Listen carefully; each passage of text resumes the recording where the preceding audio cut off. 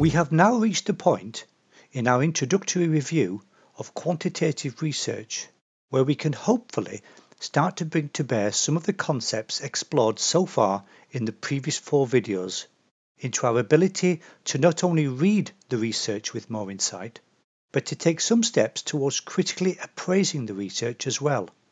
This final video can only offer an introduction to this skill through some discussions, but hopefully it can act as a starting point to your own development of critical appraisal skills.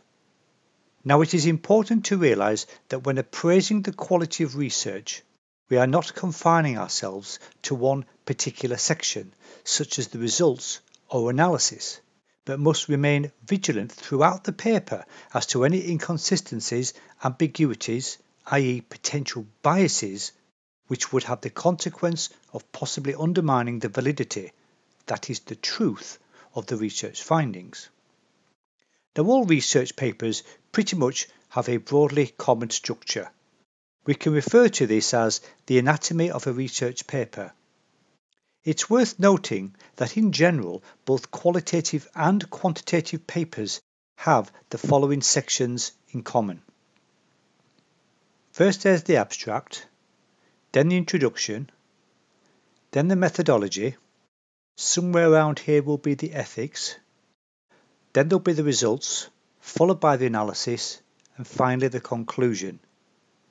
Now, the abstract is simply a 1-page or 1-paragraph summary of the entire research paper.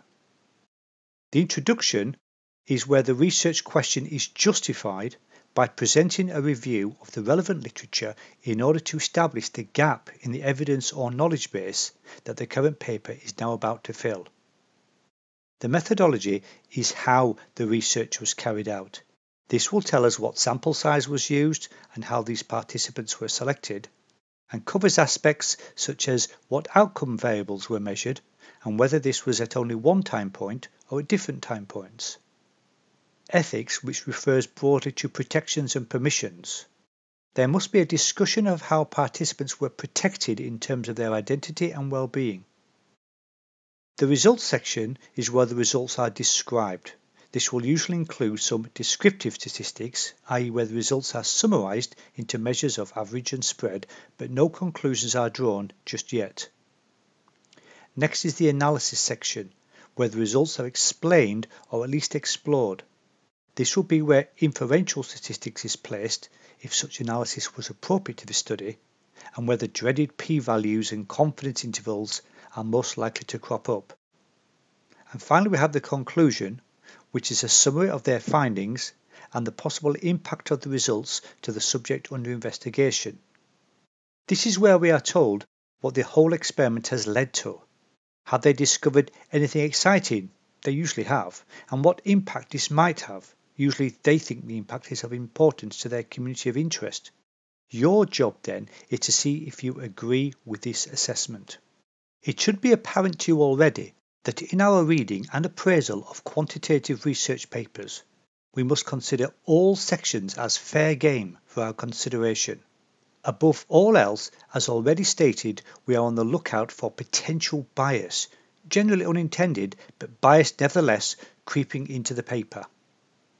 Let me be clear, I am asserting that bias can potentially be lurking at any stage of the research process, and therefore may be present even if not overtly apparent in one or more sections of the research paper. Before we continue, a few words about bias. You will have probably heard this term before. I don't want you to get too hung up on it, as there are a lot of different types of bias, and I do mean a lot.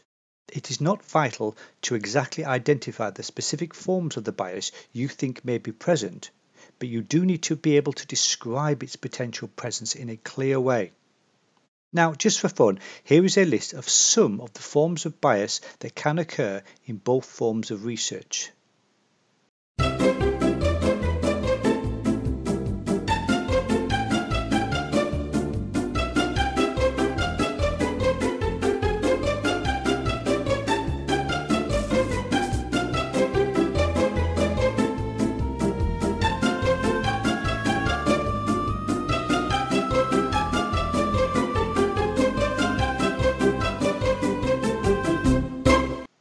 Okay, let's start at the beginning and, section by section, consider the sorts of questions that we, as readers, can utilise as an aid to our appraisal.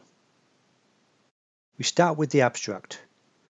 I've already said this is where the whole research paper is summarised, but let's consider some issues that may arise just from reading the abstract. Consider, what is the sample size? If you see a sample size per group of less than, say, 25, then you can expect problems down the line. Essentially, it is less likely we can determine statistical significance the smaller the group sizes go, and around 25 is often quoted as a rule of thumb for a lowest reasonable group size. Note this only applies to quantitative research. Qualitative research operates on a separate set of principles which I am not exploring here. Next, consider what are the key p-values. Are there any less than 0.05? I bet there are, otherwise it is unlikely publication would have been granted. But how much less? The smaller the p-value, the stronger is the case for statistical significance. The following guidelines can be useful and are taken from the Open University Handbook in Mathematics and Statistics from 2009.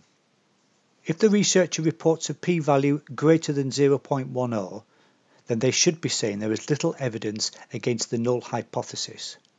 If their p-value is between 0.05 and 0.10, then there is weak evidence against the null hypothesis. These first two can be read as there is little or weak evidence of statistical significance. In other words, any differences seen could very possibly be due to mere chance alone. Now we move into the range of p-values where statistical significance is generally concluded. If p lies between 0.05 and 0.01, we can say there is moderate evidence against the null hypothesis. And finally, if p is less than or equal to 0.01, then there is strong evidence against the null hypothesis. And these final two can be read as there is moderate or strong evidence of statistical significance. In other words, any differences seen are not at all likely to be due to chance and are therefore real in all likelihood. In the light of these results and p-values, we can now consider, are the results or impact of the results, are the claims over-egged? In other words, is there alignment between their reported p-values and the conclusions drawn? I will discuss this more later. Also, is there alignment of the results stated and the research title? Had they reported more heavily on a secondary measure taken which possibly did have a lower p-value rather than on the primary measure? This kind of cherry-picking on the reporting can be quite common and is an early indication that their main research did not throw up anything they could claim as important, but they were keen to publish anyway. After all, in universities on both sides of the Atlantic, a lack of publications is considered a form of professional suicide. Pensions have to be paid into and mortgage payments met, don't forget. Do bear this in mind when considering published research. Now we move into the paper proper. The introduction is where the background to the research is explored. Here we expect a clear rationale for the need for the current research to be undertaken. We should consider the clarity and rigour of their background arguments, whose sole purpose is to convince the reader that this research was necessary and is not simply a repetition of prior study. We can also consider the authenticity and age of prior research used. Do take into account here the date of the research you are reading. Also, have the authors referred to their own prior research perhaps a little too much? We can next consider if there are any potential conflicts of interest, e.g. sponsorships, which have not been clearly declared. Sometimes a simple Google search on the key authors can draw this out. And finally, we might consider if there are possible cultural differences. For example, if you are reading a study carried out with Indian families, but the authors are bringing in research done in other countries. Another example might be carrying out research on a multi-ethnic population, and so aspects of cultural competence need to be considered. We now move on to the methodology. This is the big one. This section offers lots of opportunities for hypothesizing on your part. First, we must consider what type of research is this. Is this an observational study, e.g. a questionnaire capturing customer satisfaction? And note, an audit is also an example of an observational study. Or is this an intervention, for example the testing of a new drug or a new therapy? For both observational and intervention studies, if it is clear that the study represents a snapshot at one point in time, then we call this a cross-sectional study. Or, on the other hand, if the study covers more than one time period, then it is known as a longitudinal study. Now be aware that both cross-sectional and longitudinal studies can be used in the design for observational and intervention methodologies. If we are looking at a longitudinal study, does this study run forward in time, e.g. tracking participants before and after some event or exposure, in which case it is called a prospective study? Or is the study considering previous exposures and experiences from the perspective of their present, i.e. is it looking backwards in time and is therefore known as a retrospective study? Once we have a handle on the mechanics of their research design, we can probe a little deeper. So we might consider the sampling. How was the sample acquired? Was it randomly acquired, or did they just use a form of convenience sampling? What are the group sizes, and is the mix of participants across groups fair, e.g. consider the gender, age and ethnic background balance? If we cannot see this clearly, we can start to think about biases coming from the makeup of participants across the groupings. Perhaps they use some form of stratified sampling which ensures a fair mix of important groups. If this has been done in conjunction with randomization, then this is considered a strong research design. If any of these look suspect, then we may have an example of sampling bias. Next, consider, did blinding take place for the grouping, coding and analysis? We can have single blinding, where the participants do not know which arm of the research they are in, and this is common in intervention studies where there is an intervention group and a placebo group. We can also have double blinding, where those administering the intervention also do not know who is given what. This, of course, is only possible with drugs. Most other forms of intervention, consider types of physiotherapy for example, simply cannot achieve this. This point does raise an important aspect when you are critically appraising research. You can highlight, as the above example suggests, weaknesses arising, say, from a single blinding design, but it need not be judged to be poor research design, as it is a consequence of a necessary limitation. Next is ethics. Now, there may not be a separate section on ethics, but it does need to be explicitly addressed for any research that deals with people somewhere in the paper. So we need to consider, did the study obtain ethical approval? When working with people with both observational and interventions, the researchers need to clearly address their attention to the mental well-being and physical safety of the participants. If this cannot be seen in the paper, how are we to rule out that some form of coercion took place, no matter how well intended it was? So, did the research receive approval from an authoritative ethics committee? Next, was there clear and informed consent, i.e. were all participants given clear information about the research they were participating in, and was it made clear their right to withdraw even after signing up? Next, we might consider, was there any dropout, otherwise known as attrition, that could be due to an ethical issue? Are there any potential issues around the possibility for harm, no matter how slight, and this also includes emotional well-being? Finally, it is worth observing that if a piece of research is so poorly designed or carried out that it is prone to bias and or misinterpretation, then we could regard its results as questionable, and this could then be regarded as an ethical issue, as money has been wasted and so has the participants' time and possible emotional investment. Next, we move on to the results section. All quantitative research should have some descriptive statistics presented, e.g. the averages and spreads of all the variables measured, as well as perhaps other summarizing items such as tables, bar charts and pie charts, etc. Now, when reading the results section, we need to consider if, for their measures of average and spread, do you agree with their choice? For the average, they will typically use the mean, median or mode, and for the spread, they will be using the range, the interquartile range, IQR, or the standard deviation.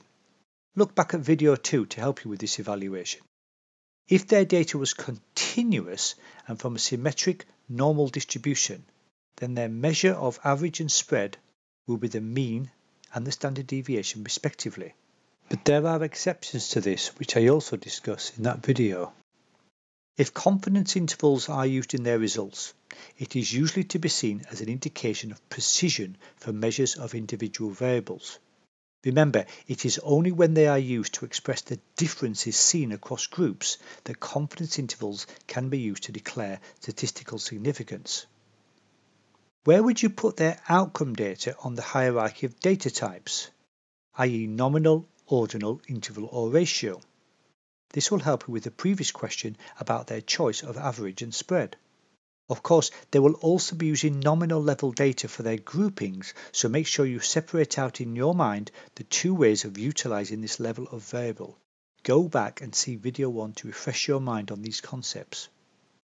Were the results presented clearly, or were there ambiguities or even omissions in the way these results were presented? A good place to look is their participant numbers. Follow these numbers, as there is very often some sort of dropout due to perfectly reasonable causes, e.g. death or voluntary withdrawal. The gold standard here is often cited as the CONSORT flow diagram, which I will link in the description below. Finally, had they measured other variables not identified as key from their research paper? If so, be on the lookout for these variables, which often magically pop up in the analysis section as showing some sort of statistical significance when the primary variable has not done so. Okay, let's now move on to analysis. This will only be relevant if inferential statistics was carried out. As explained in the last video, video 4, this is generally when an intervention of some sort has been used, but it can also be legitimately used sometimes in observational studies. Now, the big thing to consider is their choice of statistical test, which we covered in the last video, and whether statistical significance and then clinical significance was achieved. The ideas behind both types of significance was covered back in video 3. So, which inferential test did they use, and do you think it was an appropriate test for their study design? Are there any reasons to suppose they should have used a different test? Typically, you're looking to see if they used a parametric test when their data was perhaps really only suitable for a non-parametric test.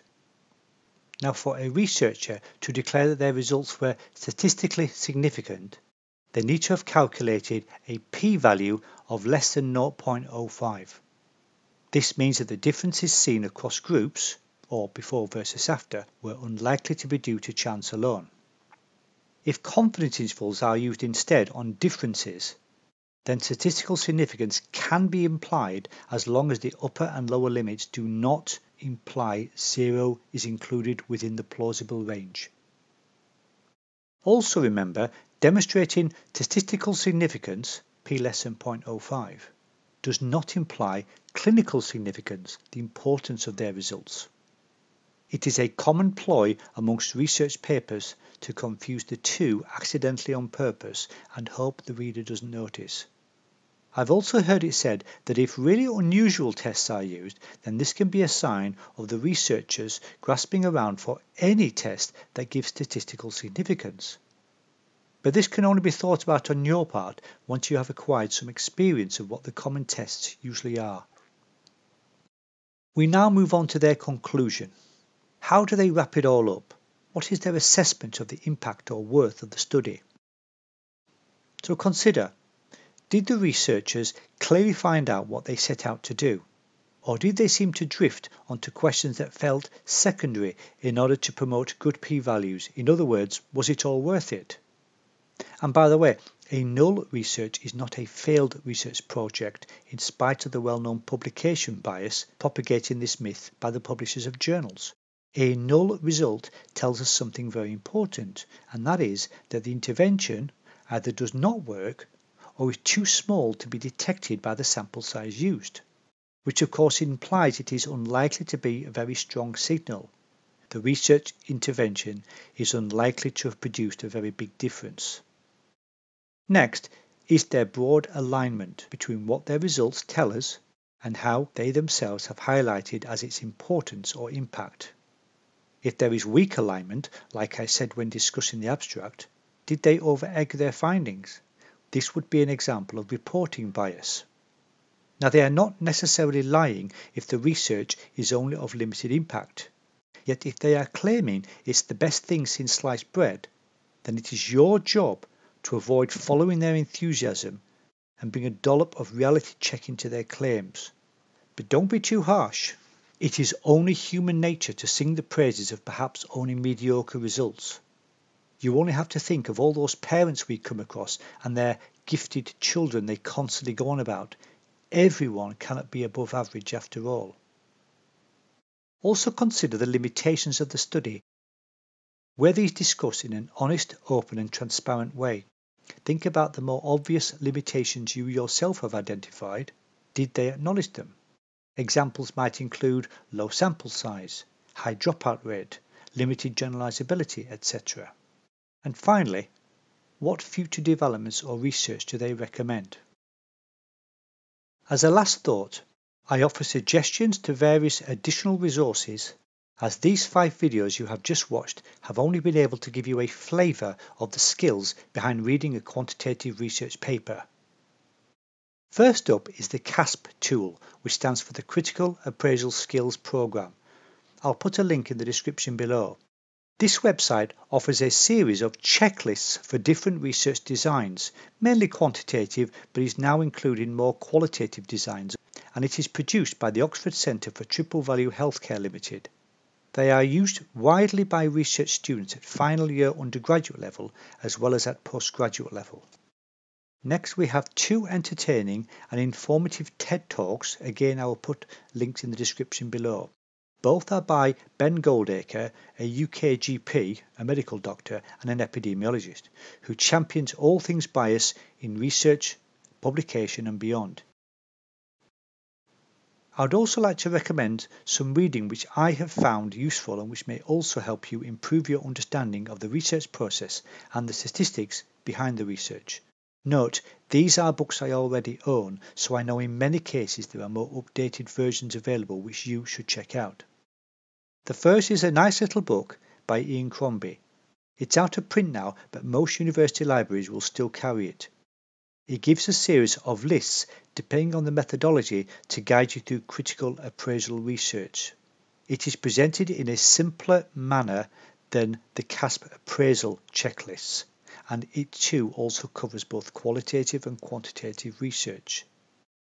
Next, we have Tricia Greenhall's excellent How to Read a Paper, the Basics of Evidence-Based Medicine. She goes into more detail than Crombie and also covers both paradigms, and yet remains accessible, and it is aimed at the undergraduate student. Third is the excellent Medical Statistics Made Easy by Harrison Taylor. This is more designed to be a dip-in book. It only covers quantitative research but offers clear, brief explanations of all the key concepts, including tests, that you are likely to come across. And finally, I could not give a recommended list without mentioning the first and in many ways still best book that has helped me to understand the research process in both versions in a very easy to access way. Again, don't read it cover to cover, it's way too big for that, but dip in. It also has an excellent glossary. Later editions were by Pollitt and Beck. They are now on their 9th edition, but earlier editions, equally as good in my opinion, can be snapped up on Amazon for just a few pounds. But I wouldn't recommend buying an edition earlier than say the 5th edition. Okay, if you've made it through all 5 videos, then very well done. I hope you can see that there is a lot more to understanding quantitative research than just reading it cold. You need to understand at least some of the key concepts and principles in order to stand a chance of some sort of critical appraisal.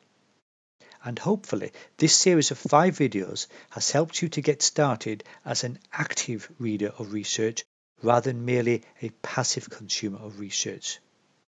Thanks ever so much for watching and listening, and bye for now.